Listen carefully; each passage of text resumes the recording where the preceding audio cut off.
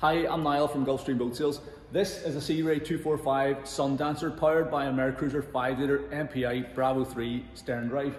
This is a 2006 boat but re-engined in 2011 and it has 126 hours on the clock. It's incredibly low hours and it's in fantastic condition throughout. As a stock boat of ours, it's been fully prepared for sale. It has had a full engine and drive service. It's been sold complete with our in-house 3-month warranty as well, so you can buy with complete peace of mind. This boat boasts a great spec level, including full camper canvas covers and a tonneau cover. It's got an onboard heating system, vacuum flush toilet, compact galley, searchlight, you name it, this boat has it, and it's in beautiful condition. So this Sea Ray 245 has been an Irish boat from new, CE stamped and all that sort of stuff, and it has spent its life on fresh water here in Ireland, so incredible condition, none of the sort of saltwater corrosion issues that you find on sea boats. The hull itself is also in fantastic condition. It's just had a fresh coat of black anti-fouling paint, international anti-fouling paint by ourselves. The hull's been compounded and polished and it's looking really, really smart indeed. Above and below the rail, the hull's in great shape. We've got this original Sea Ray badge in here. We've got the 245 Sundancer model identifier. The camper covers were all brand new, like 2 years ago as well. All the skin fittings are all polished stainless. They're all in great condition. The stern corner here on the port side is also immaculate. So absolutely mint down along that port side. The bow is also unmarked. Rub rail, gel coats, all perfect. Hull bottom looks really smart on this side. Again, freshly anti-fouled. And the hull itself is in fabulous condition down along the starboard side. Sea Ray badge, again, in great condition. All the way back down, the 245 Sundancer, and it's all in really nice shape all the way back here. So yeah, the exterior of the boat is excellent. Taking a look at the transom, first thing you're going to notice is that the drive is off. So we're still in the middle of the service work. So with all our stock boats now, particularly at this kind of age, we take the stern drives off, we pressure test them, we're going to replace the bellows, we change all the service items, we just leave them completely as good as we can make them, because we are standing over these boats. We give a 3-month mechanical warranty, and we don't want any hassle. We want you to have, you know, several years of trouble-free use with these things. So the stern drive's off and it's getting a full service. The bellows are going to be done. The engine's had a full service as well.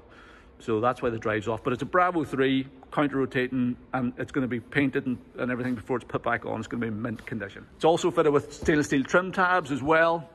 Looking above the waterline then, again, rub rails in perfect condition. We've got a central ski tow-and-eye.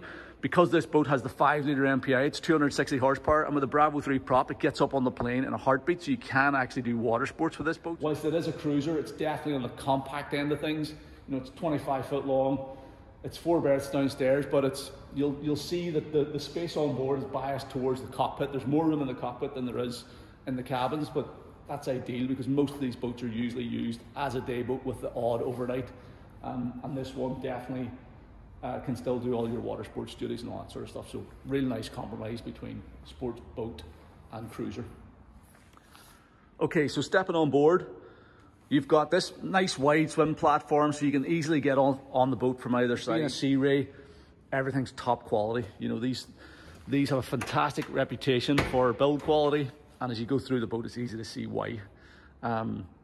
It's really stood the test of time, but I mean, it's only has 126 hours on the clock, so it hasn't had a lot of use, but it has stood up to it really well. It's all single level floor throughout the cockpit, which is nice. Everybody's sitting at the same height. So we got this probably 2 or 3 person wide bench seat aft. We've got these 2 opposing seats facing the helm seat, and then like a double wide helm seat with this little side return on it as well, so somebody can sit there around the table if you are having picnics. Cockpit wet bar, which is fairly unusual in a little cruiser of this size, but that's nice to have, so you get fresh water there. And everything in here is in absolutely immaculate condition. The upholstery is perfect. This is a removable table, so you can take that out whenever it's not in use, and you have a lot more deck space. But you've got a heater outlet up here, so whenever the camper covers are enclosed, that will heat up this whole area, and then you have another heater outlet down in the cabin. So if you're staying on board, or if you're, you know, using the boat early spring or late autumn, that'll really lengthen your season by allowing you to keep the boat nice and cozy whenever you're out on board. Taking a look at the helm seat then, twin wide seats, so 2 people can sit here. You've got a flip up bolster as well, so if you want to stand at the helm, you flip the bolster up out of the way. The boat is everything you'd want on a coastal, you know, or an inland MerCruiser. Full marine electronics smart craft system, so digital display on the engine. You've got a Garmin GPS chart plotter fish finder. We've also got a VHF radio, a Raymarine Ray 54E VHF radio. It's working fine. And we've got a remote control there for the stereo. I think I need to go downstairs and turn the stereo on downstairs, but that remote control is all totally working as well.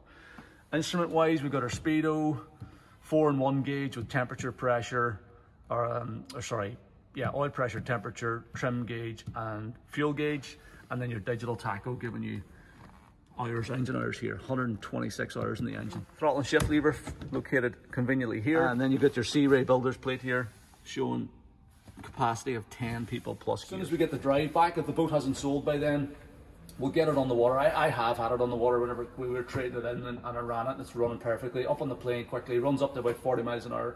As I said, plenty of power for pulling skiers and stuff if you want to do that, but equally it'll cruise economically at like 20 miles an hour, 25 miles an hour all day long. Moving forward then, this sliding cockpit door serves as the steps to get out through the windscreen. So big opening section on the center of the windscreen, so you can get out onto the foredeck.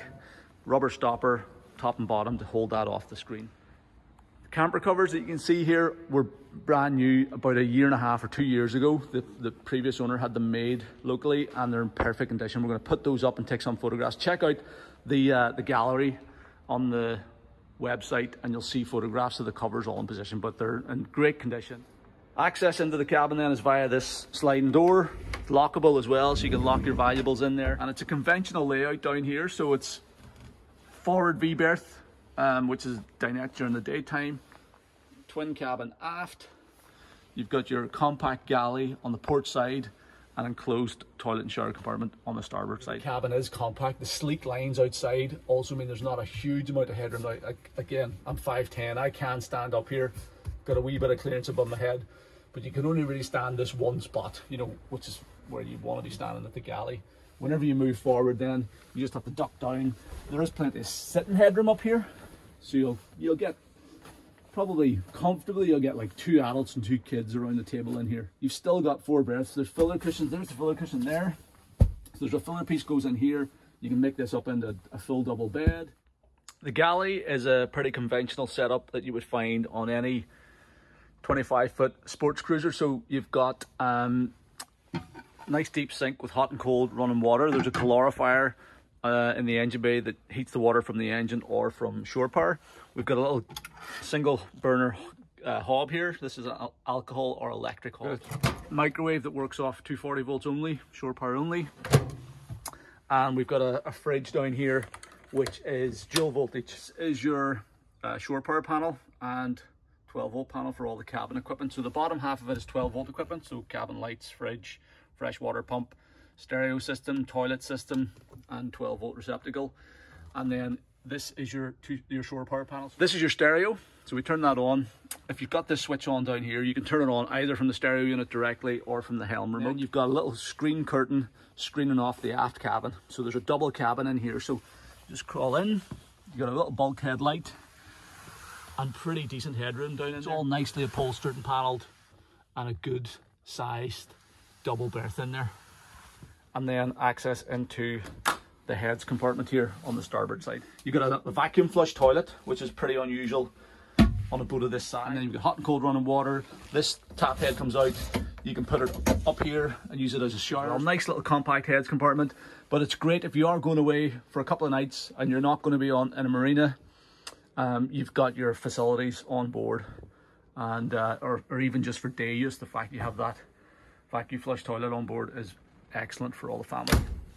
So as you can tell, the cabin has kind of all the creature comforts you would expect on a small sports cruiser. It is on the more compact size dimension wise down here, but it's the reason for that is you got to prioritize this cockpit space. As I said, you've got the sleek lines externally, so it really looks the part, and it's lighter as well, so it does perform and behave like a sports boat. So access around this MerCruiser 5-litre MPI is fantastic, and the engine itself is in excellent condition.